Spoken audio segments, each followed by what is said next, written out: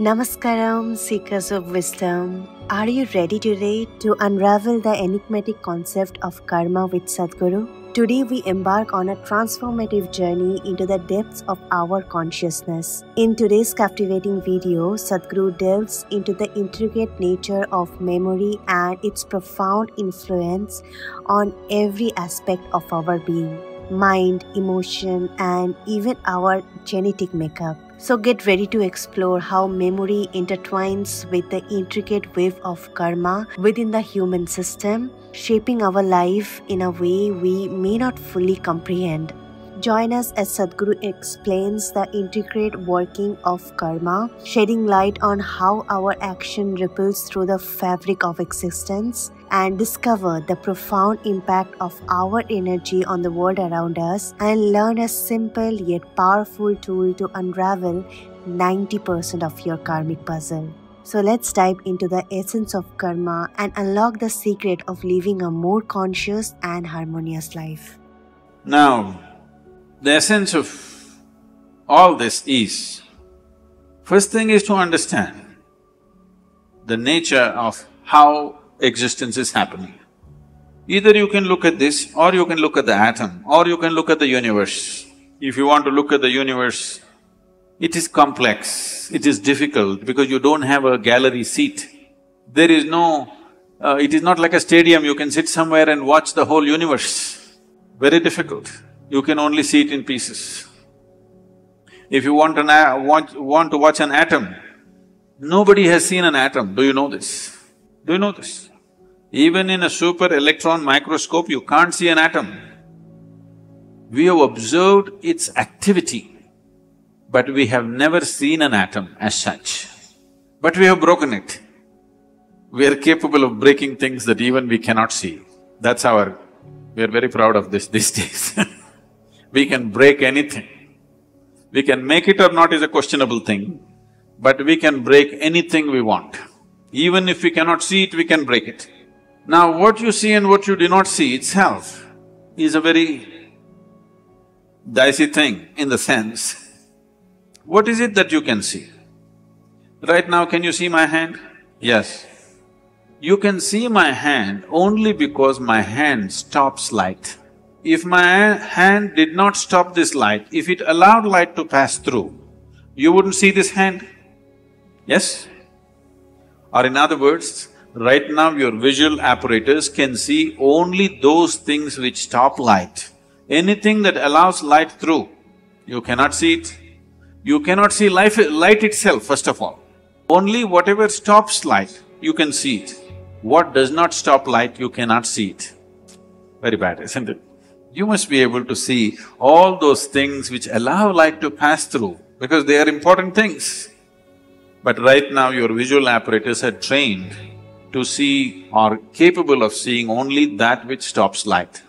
So the whole process of seeing life the way it is means, first of all, evolving an eye, a thoughtless eye, an eye which is free of thought. When I say free of thought, it is free from the taint of memory. Right now, these two eyes are heavily loaded with memory. So you can see this. If you see a group of people like this, if you just casually look like this, among these hundreds of people, if there is one face that you're familiar with, you will see suddenly that face sticks out. Have you noticed this? Have you noticed this? You're going in a street, there are 100 people standing there. Your friend is among that.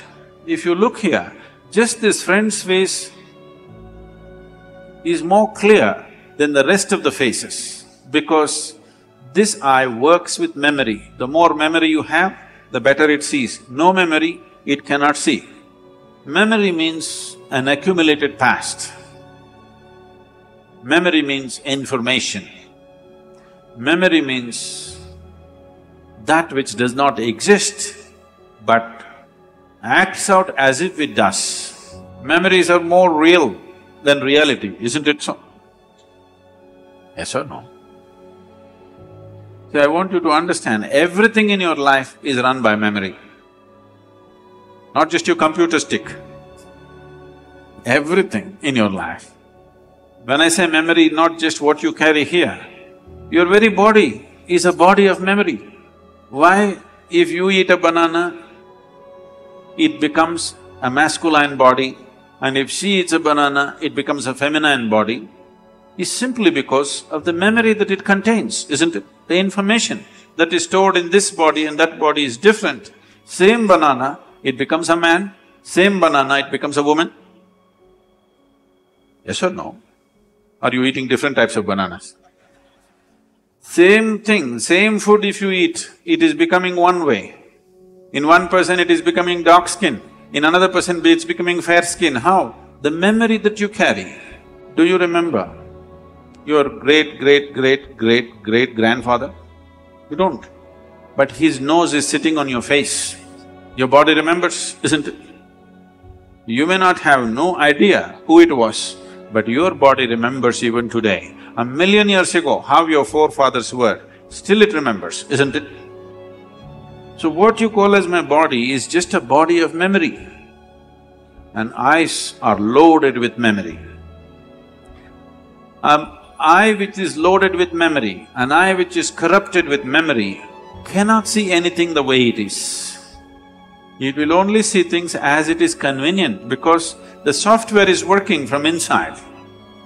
It will not allow you to see anything the way it is. This is what traditionally we are referring to as karma. It is there in your body, it is there in your energies, it is there in the way your chemical reactions happen, it is there in your brain, it is there in your mind, it is there in everything. In the very physical energy that you carry, there is memory because you will see each person's energies behave differently from the other simply because of the type of memory it carries.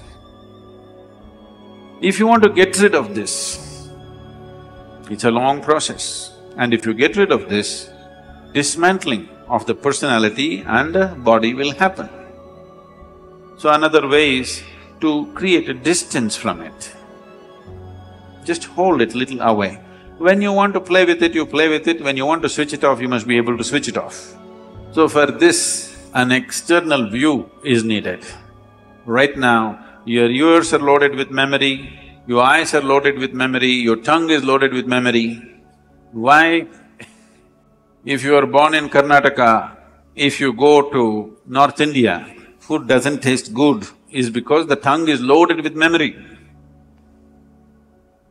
Yes or no? Have you suffered this or no? You went north and they said aloo bhaji, aloo aloo matar, aloo palak, aloo parota, aloo, they said.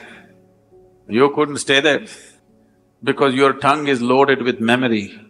It wants the same things back, otherwise it will suffer. So what being loaded with memory means is a cocoon of the past is holding you. It will not allow you to even move into the present. A cocoon of the past holds you and you allow it to do this because it feels safe. It creates a cocoon. There is safety, but in safety, there is also imprisonment. You're really safe if we lock you up in a safe, isn't it? But the problem is you can't get out. That's the whole problem. Walls that you build as self-protection, they also become the walls of self-imprisonment. That is the nature of life. If you lock yourself from inside or outside, it's the same thing. As long as you do not open the door, whether somebody locked you from outside or you locked yourself from inside, there is no difference. Anyway, you're imprisoned, isn't it? At least somebody locked you from outside, you can at least complain and scream. You locked yourself from inside, you can only be depressed. You cannot even scream. At whom will you scream? So this process of what we are looking at is the memory imprints itself on all levels, right up to the elemental level. From the 5 elements which function here, from just after that, memory's work starts. So when we utter the word karma, it is not one simple formula. Or it's not, people are saying theory of karma. We are not talking about any theory. We are referring to a certain reality. Karma means memory. Action and memory. Past action exists only in the form of memory, isn't it so? Yes? Memory, not just what you carry here. Every cell in the body carries its own memory. Why one atom behaves differently from another atom? Though the same ingredients is, it has a memory. A hydrogen atom has one kind of memory, oxygen atom has another kind of memory. Unless you mix them up, they will continue to behave like that. It is in a small circle. You are in a little larger circle. The universe is in a much larger circle, but the same memory rules all of it. So when we said karma, we are not talking about some concept or philosophy, we are referring to a certain reality which is finding manifestation as who you are. The very shape of your body is because of memory. If a bird eats a mango, it becomes a bird. If a worm eats a mango, it becomes a worm. If you eat a mango, you become a human being. Same mango, how many things it's doing, depending upon what kind of memory it carries, isn't it? What you call as a seed, if you plant the same seed, if you plant a seed in the same soil, here you plant a mango tree, here you plant an apple tree in the same soil, this will only produce apples, this will only produce mangoes, because seed is a certain amount of memory, isn't it? Whether it is a seed of a plant or your father's seed which entered your mother's womb, it is just memory and memory and memory, isn't it so? This is karma. And this goes right back, right up to the elemental level. Everything is memory. Only the pure element is free from memory. So the idea, when we're starting off Bhutesha, because that's the most important thing, that he mastered the elements, that's why we bow down to him, because he mastered the elements, he has an eye which has no memory, a taintless eye, which sees everything just the way it is. So yoga essentially means developing an eye which is not contaminated by memory, which simply sees. It does not see things the way your memory perverts it. It simply sees everything the way it is. This eye will see those things which do not stop light. Right now, these two eyes can only see what stops light. If you start seeing something that does not stop light, that means another dimension of the eye is beginning to function. Karma means action. There are 4 types of action: physical, mental, emotional and energy. Of all these things, the energy action is the most important one and the most enduring one and the most liberating one if you do it the right way. If you do it the wrong way, the energy action, which is improper, can have far more impact upon one's life than the improper physical actions, improper mental actions, improper emotional actions. So what do I mean by improper energy actions? One thing is, unfortunately, I had to witness a few things which I did not wish to witness. Certain people trying to misuse a little flexibility in energy that came with certain practice of yoga or a certain initiation especially. There are some over-smart people that when you initiate them, when it's fresh, when they're bursting with energy, they want to use it for something else. They want to channelize it to impress their neighbors or to make some money out of it or in some way use it. What was offered to them for their well-being, they try to do something else that can happen. Or a better example would be, see there are many ways you can perform negative action. One thing is, let's say you sat here and thought that somebody that you don't like must die, or you even thought how to kill them. It has a certain level of impact on you.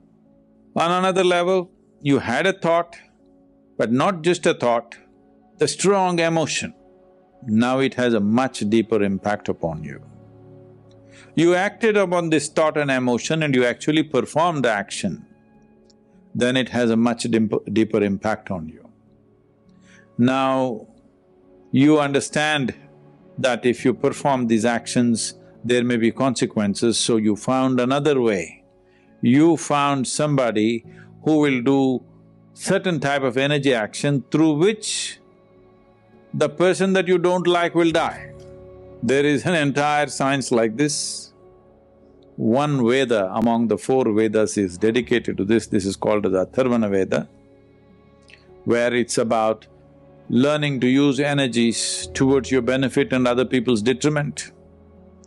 You've heard of words like black magic, voodoo and billi shunyam and whatever else you call it, where people have learned to use energies to cause harm to someone else. Once you energetically try to influence somebody for some benefit of your own, now this will be the worst karma because the impact of this goes very deep into you because you're employing your energies to do this. This is the reason why even to initiate you into a simple process like Shambhavi, I am asking you to take this step of being a mother to the world so that you never misuse this, you see everybody as yours. Because enhancement of energies has to come with a profound sense of responsibility. Enhancement of energies has to happen with deeper dimension of inclusiveness. Without inclusiveness, if you use energy, this will be the worst karma. So, those of you who find some dramatic changes happening in your life because of initiations, you must take care. You must take utmost care that you never try to use this ability to transform to do something else. Of course, some of you think you will do a great thing by healing somebody, by intervening in somebody's life in some other way. No, this will be the worst type of karma you perform because once you try to use your energies and still you are capable of anger, you are capable of drawing boundaries of what is you and what is not you, what is yours and what is not yours, when these things are still there, you should never ever try to do anything energetically because this will be the most impactful karma that you will do. This is the reason why even the basic practice of Shambhavi, to initiate you, you must become a mother to the world. And this is also a fantastic way to beat your karma. If every moment of your life, if you live with an inclusive emotion of being a mother to the world, not discriminating between what is yours and what is not yours. Right now you cannot help discriminating what is you and what is not you, but at least what is yours and what is not yours, if you take it away, you have solved the karmic puzzle 90%, believe me, 90%. Of all dimensions of karma, you have solved that puzzle. Remaining 10%, I am there. In the grand tapestry of existence, what is karma but the threads of our past shaping our present? As we unravel this profound mystery, remember that understanding karma is not about dwelling in guilt or fear, but about embracing the opportunity to transcend it. Sadhguru has shared invaluable insight into the intricacies of karma. We have delved into the nature of memory and how it weaves itself into our very being. We have explored how this complex wave influences not just our thoughts and emotions, but our very bodies and genetic makeup. Now, as you conclude this journey with us, know that you hold a key to your own liberation. It is not about avoiding actions, but about performing them with awareness and love. It's not about dwelling in the past, but about forging a path towards a more conscious, and joyous future. We hope this video has sparked a sense of curiosity within you, a curiosity that drives you to explore deeper into the profound wisdom that Sadhguru imparts. There is a vast ocean of knowledge waiting for you, and this is just the beginning. So take a moment to reflect on what you have learned here today. And when you are ready, join us again on this journey of self-discovery. Subscribe to our channel to stay updated with more such transformative content. However, do remember that it's not about likes or subscriptions, but about the transformation that lies within your reach. Thank you for part of this exploration. Until we meet again on the path of realization, Namaskara.